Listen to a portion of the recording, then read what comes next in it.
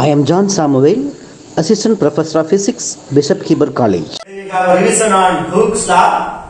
Already we know what Hooke's law is.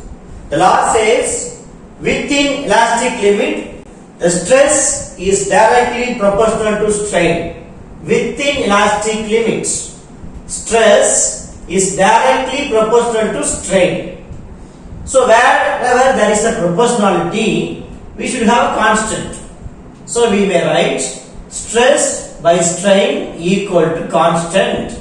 That constant is known as constant of elasticity. It has a unit Newton per meter square.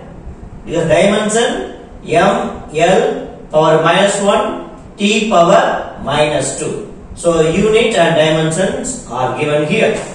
And we have three kind of moduli of elasticity. First one is Young's modulus. The symbol is capital E. Young's modulus is the ratio of longitudinal stress to longitudinal strain. Longi means lengthwise. Lengthwise stress to lengthwise strain. So we know stress is equal to restoring force by unit area. So the symbol is F by A.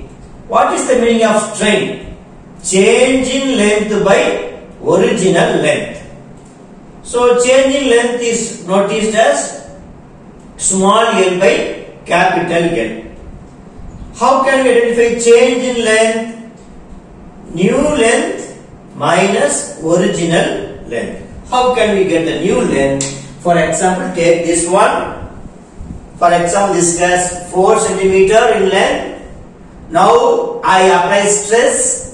It becomes 6 centimeter. So 4 centimeter became 6 centimeter. So what's the new length? 6 centimeter is the new length. What's the original length?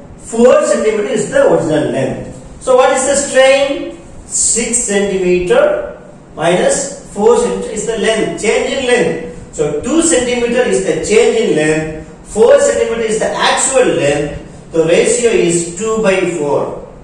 It has no unit because centimeter and centimeter will get cancelled.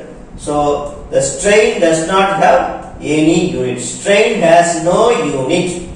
So E is known as F by A by L by L. So we get F dot capital L by A dot small l. So E can be written as F dot original length by A into change in length. So this is the unit, this is the Young's modulus. This also has the unit Newton per meter square. All the moduli have the unit Newton per meter square because strain does not have any unit. Only stress has the unit. So we have the unit as Newton per meter square. Next one is rigidity modulus. Rigidity modulus. This is known as G. The symbol is G is equal to tangential stress by shearing strain. What's the meaning of tangential? Let us take this one. I have this material. So now I apply change in angle. I am just shearing, turning this one, rotating this one.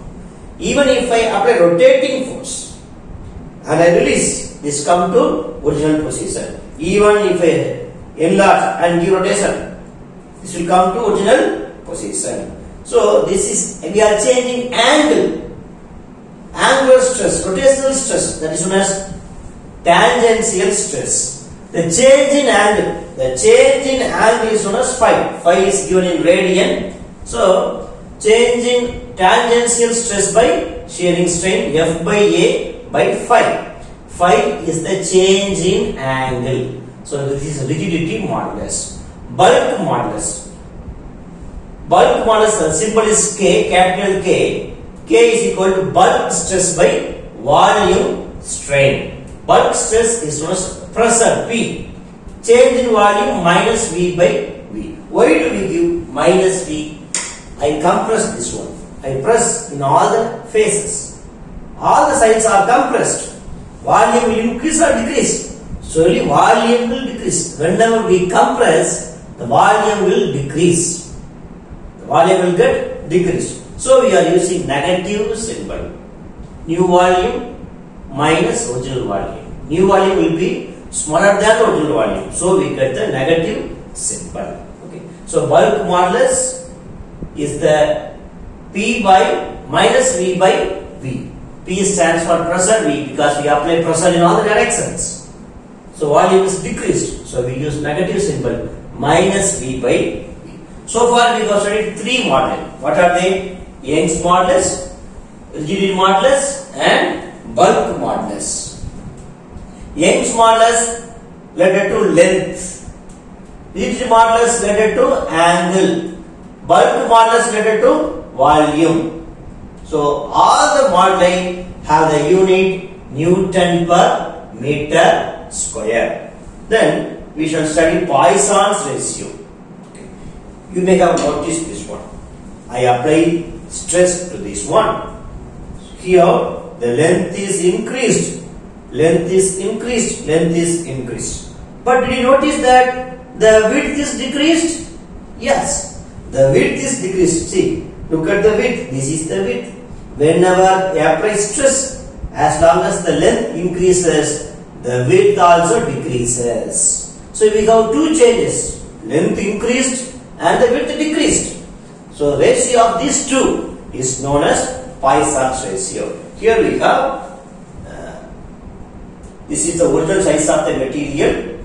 Now we apply stress in both the sides. So length is increased. As the length is increased, the width is decreased. The width is decreased. So Poisson's ratio is the ratio of lateral contraction to the longitudinal elongation. Contraction, the length is decreased, the width is decreased. This is known as contraction. This is elongation. The length is increased, the elongation. So Poisson's ratio is the ratio of lateral contraction to the longitudinal elongation. The symbol is mu is equal to mu by lambda. Contraction is noticed as mu. Elongation is symbolized as lambda. So nu, this is not V, nu is equal to mu by lambda. Nu is equal to mu by lambda. Poisson's ratio does not have any unit because both are in centimeter. Centimeter will get cancelled. So we have no unit for Poisson.